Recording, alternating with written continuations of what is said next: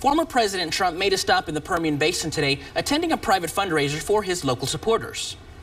Our Jesse Zaragoza is live right now at the Midland International Airport, where former President Trump just took off. Jesse, what can you tell us from his visit today?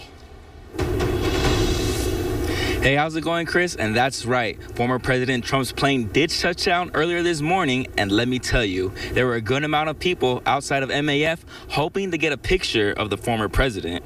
Now, Trump was greeted by Representative August Pfluger as he got off the plane before heading off to a private fundraiser in Midland.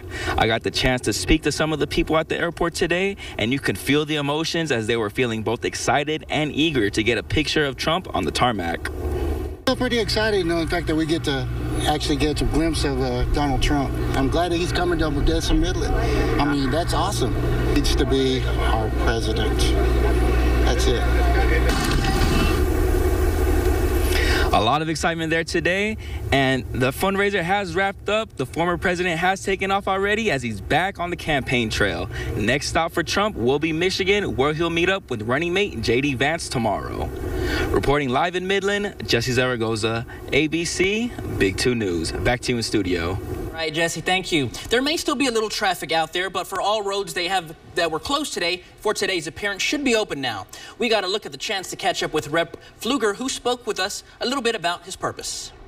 This was an event to come out and raise money for his campaign, to get to other states where we know Michigan and Ohio, Wisconsin and Pennsylvania, Nevada and Arizona, places like that, we've got a real fight in states that don't like fossil fuels, states that don't appreciate what we do, even though we bring the cost of energy down.